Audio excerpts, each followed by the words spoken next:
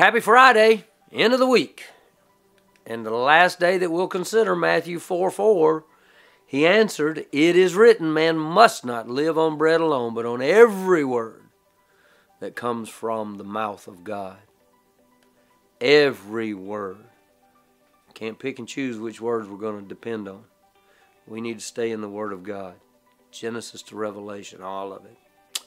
As a matter of fact, in John chapter 4, verses 31 and 32, this is the account where Jesus meets a woman at the well.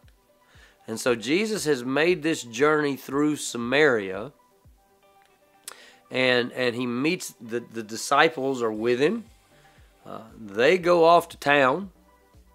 I used to, when I was preaching this, I said they went to town to get tacos. It's a Taco Bell theme, sorry. But anyway, while the disciples are in town getting food, Jesus meets this woman in the well. Well, when she hears about the Messiah and he teaches her about himself, she leaves. The disciples return with food. They tell Jesus, "Eat something." Jesus says, "I have food that you don't know." That's an interesting insight right there. Jesus is obviously all man, all God. He gets hungry. God allowed the disciples to be away while Jesus had this meeting with the Samaritan woman so that he could share the kingdom with her. So Jesus is teaching her about the kingdom, about the Messiah. He's teaching her the gospel message of life and abundant life. And yet all of a sudden we find out Jesus feeds off of kingdom work. Does he eat? Sure he eats. He eats with his disciples. Matter of fact, after the resurrection, he asked for fish. He ate bread. He broke bread and passed it out to them at the Lord's Supper meal. You see, what is the interesting insight? Jesus indicates that God's Word is more important than anything the world can provide, even water in a desert countryside. You see, he was meeting this woman at a well.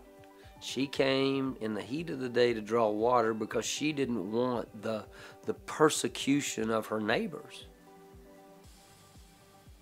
See, I've known situations where God provided food miraculously.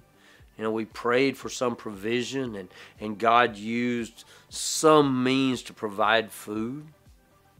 Sunday mornings when I'm preaching, I don't notice hunger. I don't notice that I'm hungry. So is there a hard and fast rule in this verse? I don't know. Here's what I know, and I want to remind you of how we finished yesterday. I want to consume and need God's more than I need Taco Bell. Okay? I want to feed on God's Word in such a way that I'll stop and order 4 of whatever it is in God's Word rather than the 4 tacos at Taco Bell. Remember, Matthew 4:4 says, he answered, "It is written, man must not live on bread alone, but on every word that comes from the mouth of God."